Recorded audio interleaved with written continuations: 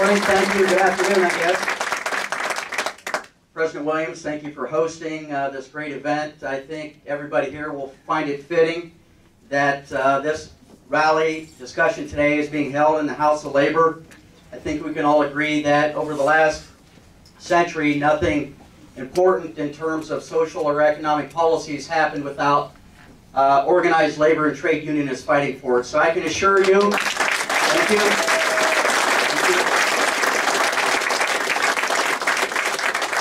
Lee, on behalf of the 700,000 members of the Ohio AFL-CIO, we are not going to put our heads down. Our heads are going to be held high. And as Brian said, it's important today that we're here because we're maybe 4, 5, 6 weeks out for getting something done. But I'm fed up with rallies, to be quite honest. This probably has something to do with my hard-boiled upbringing in Marion, Ohio, being around steel workers and machinists and auto workers and railroaders.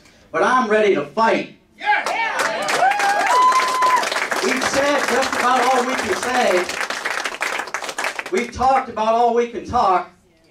And Norm, I love your sign. Could you hold your sign up, please? Because this is what public health care can mean. Everybody's okay with Medicare, aren't we?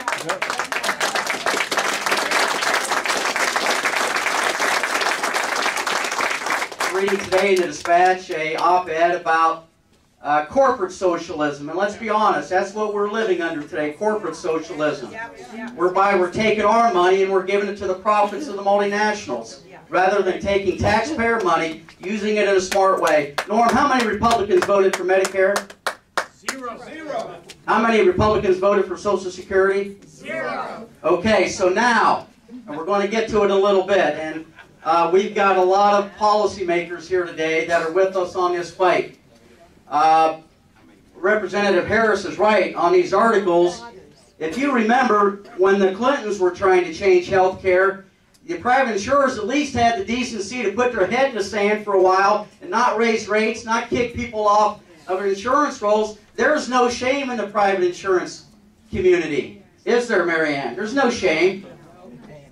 So they're not even quiet about it. The Health and Human Services report this week that private insurance rates are going to continue to skyrocket. People are going to be thrown off for pre-existing conditions. We know this is happening. We know that over the last decade, healthcare costs have risen 4 times faster than wages. We know now that we've got to see this through to the finish line. Let's be clear about what the Massachusetts Senate race results were all about. Jennifer, we did polling that night, 800 exit polls, people that voted in Massachusetts. And they didn't say it was too big of a government takeover. They're frustrated that we're not getting anything done, and we got to get it done.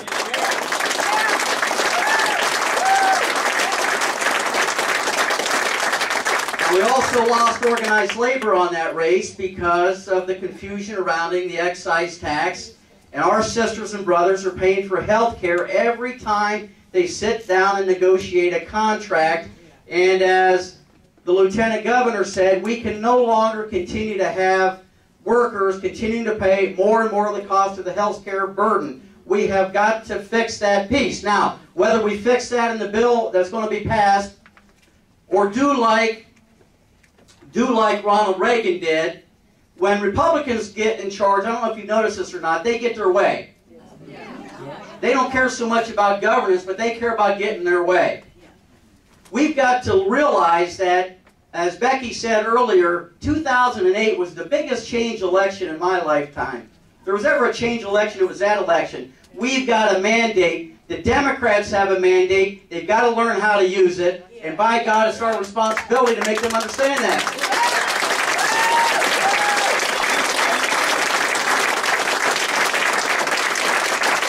Kathy, I'm shocked. I'm shocked. I thought you, like I, was born in during the Kennedy administration. That's a revelation to me, I swear to God. But working with Kathy, and Brian's right, this is how you get something done. Labor, community activists, social community leaders, Brother Aaron's, we were there on minimum wage. Kathy, we were there on prescription drugs. Working together, we're going to get this thing done. We've got to show the commitment. And I can assure you that in organized labor and the Director of Working America, Dan Hex here, 700,000 Ohioans that belong to Working America that we can talk to in organized labor. There are 700,000 members. The Ohio AFL-CIO 700,000 members. All the trade unionists in the state of Ohio are going to continue to make the calls. We've made tens of thousands of calls. We'll make tens of thousands more. We take buses to Washington. We'll take more buses. We'll write more letters. I can't tell you how many times I've talked to our congressional delegation, and we ought to be thankful that we've got Mary Jo Kilroy representing us here. To her, thank you very much. Pass it along to Mary Jo. She's not afraid. She said, let's go to budget reconciliation and get something done for the people. Mary Jo gets it. So on that, I think we're going to close today, if I'm not mistaken, Becky, with hearing from Ohio's champion in the Senate, somebody that all of the congressional delegation in Ohio looks to, our North Star in Congress, our champion on health care, Sherrod Brown.